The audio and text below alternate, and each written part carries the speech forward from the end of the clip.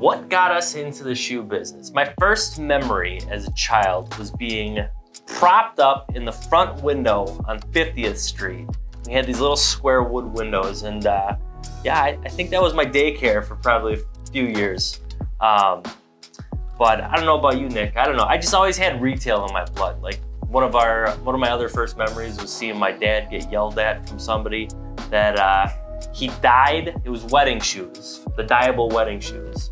And I was there after school one day, and it was a wedding party, and the father of the bride was in, and it was a periwinkle blue. He dyed, I think, 10 pairs of shoes, and couldn't tell a difference whatsoever. And this guy wasn't having it, blew up.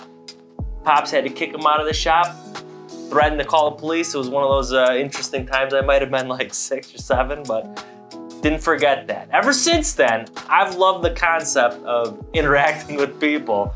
You wanted to get yelled at? Yeah, something, I don't know. But yeah, you know, going through school, it's always been an interest of solving problems. And as for me, yeah, as like Tony said, we kind of grew up in the family business per se.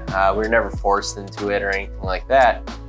But if we ever needed anything, it was like, all right, sweep up the back shop. So there's always a little things to do. It kind of was in our blood growing up, you know, from at an early age, 5, 6 years old, all the way through high school and to college. And, you know, here we are 33 years later, so. Yeah, you know, it's kind of interesting. It's almost like as a youth, it was a means to an end. You know, like I wanted a new mountain bike, or we played hockey and you had to get new sticks or something.